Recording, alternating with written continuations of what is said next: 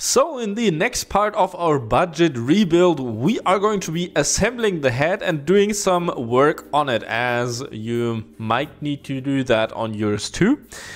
First thing is, well, you might need to check your head for straightness. If you, for example, pulled off the head because of a head gasket issue, then it is likely that your head might be warped, especially if it was a bigger issue where you had a lot of smoke out of the exhaust, etc.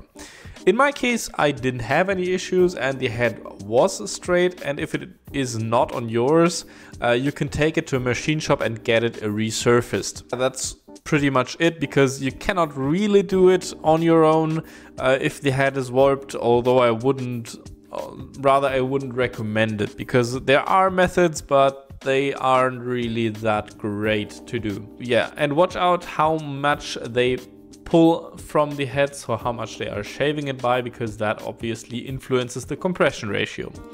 So you might need a thicker head gasket if you are shaving off more than like 0.1 or 0.2 millimeters. As I said, in my case, I didn't do anything of that because my head is still straight. So I checked it with a straight edge, and there wasn't passing any light through, and I wasn't able to see any major warping. Continuing with this, we are not assembling the head yet.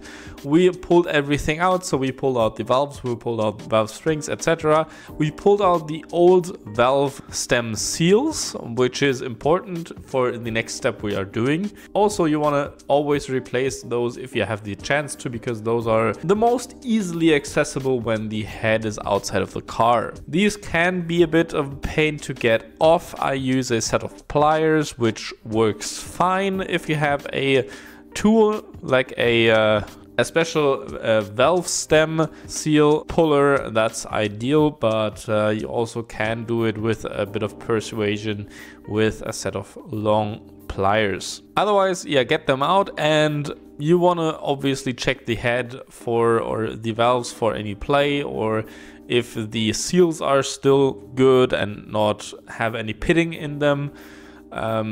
That's what I explained in the first video of this project, where we check the head for wear. In this, we are just assembling it, and also we are relapping the valves. So relapping the valves and into the valve seats, which is important to make sure the valves seal 100%.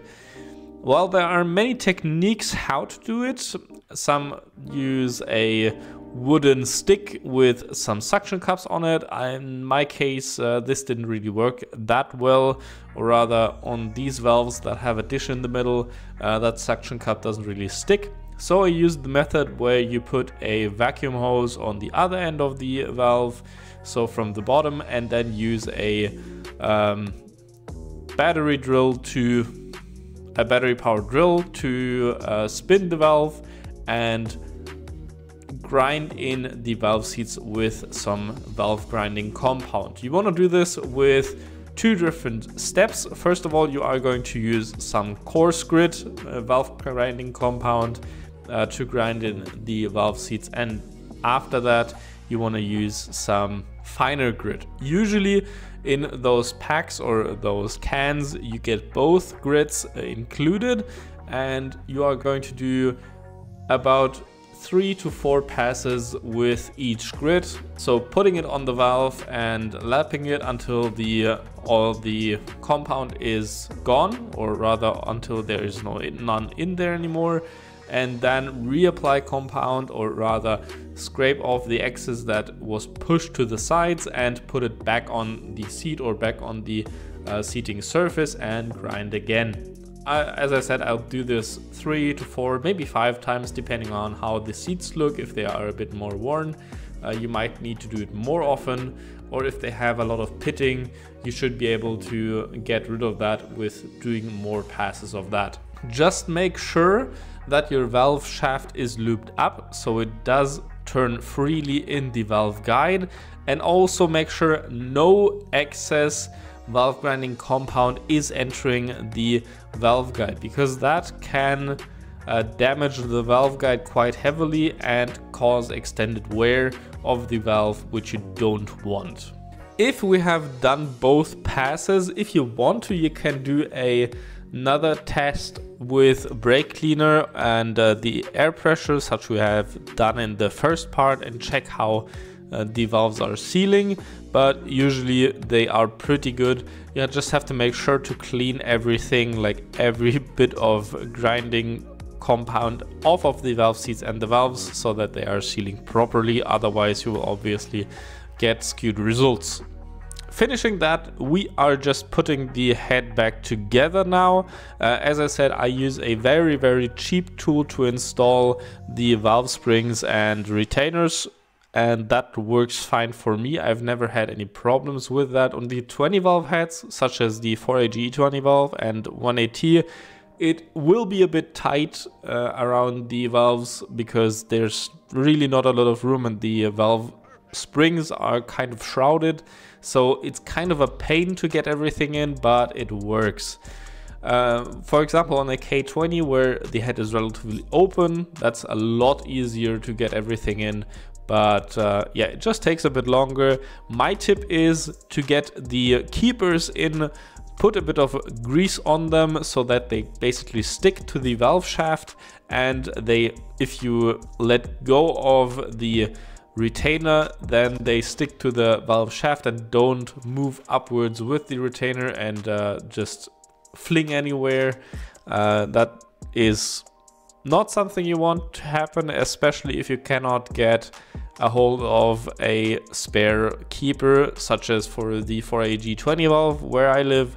I would have to wait a few weeks to get a new keeper or a new set of keepers. So it was very important for me to not lose any stuff from the head. Okay, after assembling the valves, valve springs and keepers, it is important to measure valve clearance or valve lash. In my case, there wasn't anything changed, so I did not recut the valve seats, or I did not install new valve seats, or I did not install new valves. So my valve lash was still within spec. I checked everything though, so that I was 100% sure that there was.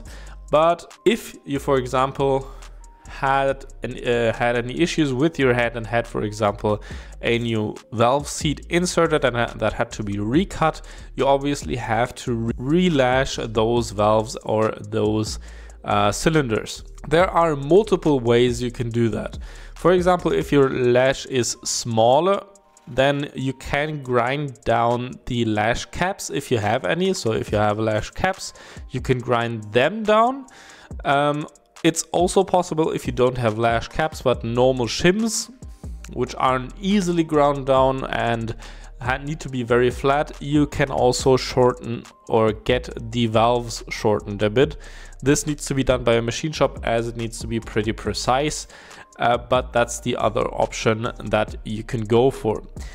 The easiest way to determine how much you need is starting an Excel sheet or anything where you have listed everything and just write down what you need and what you already have. Most of the time you can switch around a few shims if you have, for example, redone the whole head and you only need to buy a few of them new. Usually most of the shims, even if your parts for the engine are discontinued, for example for the 4AGE, are still available at the dealer or at least in the aftermarket and can maybe be exchanged from other engines or can be reproduced. So that's not that big of a deal, but you need to make sure that your valve lash is within spec, otherwise you may get a ticking sound, or if, for example, your valve lash is too tight and the valves get longer as they get hotter,